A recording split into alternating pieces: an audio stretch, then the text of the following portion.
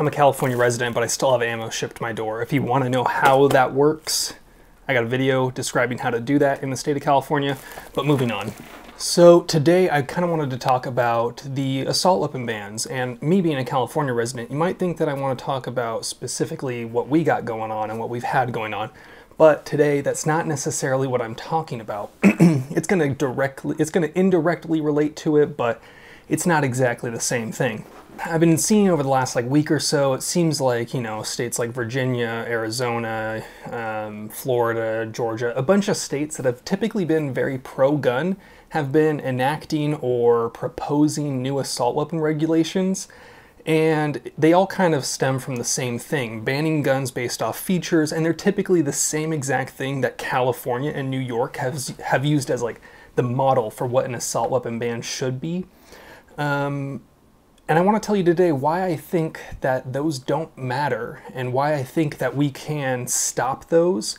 And the most important battle that we're facing is something that many people might not even be aware of because they're not already informed on it because they don't live in California. And now let's talk about that. So California, our assault weapon ban, it's been around since the same ban that was federally. It just got pushed out forever. It's been pretty much the same for a long time.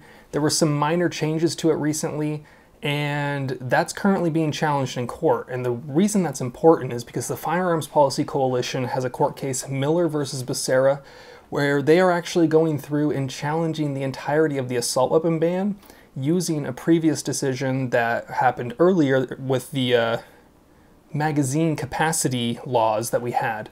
Now, we're going to talk about why that's important. So on March 19th of this year, at the Ninth Circuit, Judge Benitez, the same person who gave us the ability to easily access magazines in California, is going to be hearing an injunction for the assault weapon case, potentially putting it at a stay.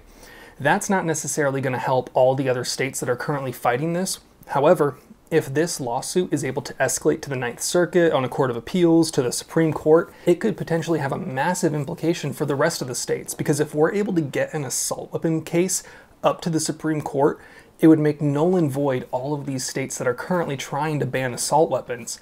And while it is important, and I'm not going to tell you to not write your legislators and do whatever it is that you're currently doing to fight that in your specific states, I kind of just wanted to talk about why I think it's important for everyone to be supporting the Firearms Policy Coalition right now, because they could potentially be on the verge of a major breakthrough and could potentially stop assault weapon bans from being a thing federally at a national level and stop all these states from being able to enact their own. And this would prevent them from having them, and this would get rid of the ones that are currently in place and stop them from potentially putting them into place in the future, because these laws that they've been trying to write have never really been challenged in court in the right way. And this could be it. This is huge, and I don't think people that aren't California residents are talking about this enough. So if you're not already, I urge you to become a member, to donate, and to support the Firearms Policy Coalition, because this could be huge for everyone.